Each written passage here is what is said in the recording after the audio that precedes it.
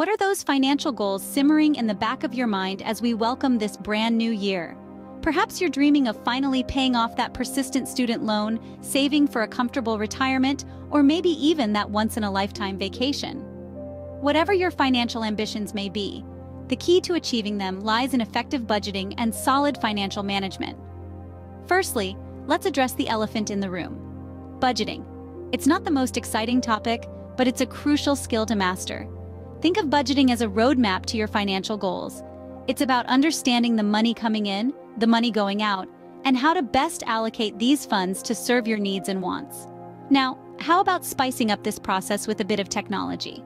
There are numerous apps available that can do the heavy lifting for you, tracking your spending, categorizing your expenses, and even offering personalized saving tips.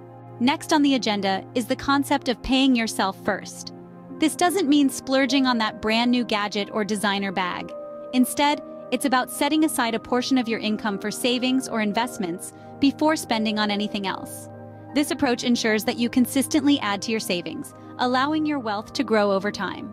Another tip that goes a long way is to automate your finances. Set up automatic transfers for bill payments, savings, and investments. This not only saves time, but also eliminates the possibility of forgetting a payment or not saving consistently.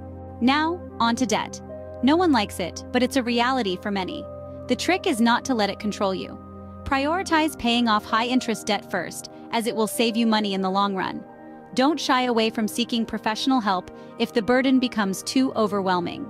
Lastly, it's essential to maintain an emergency fund.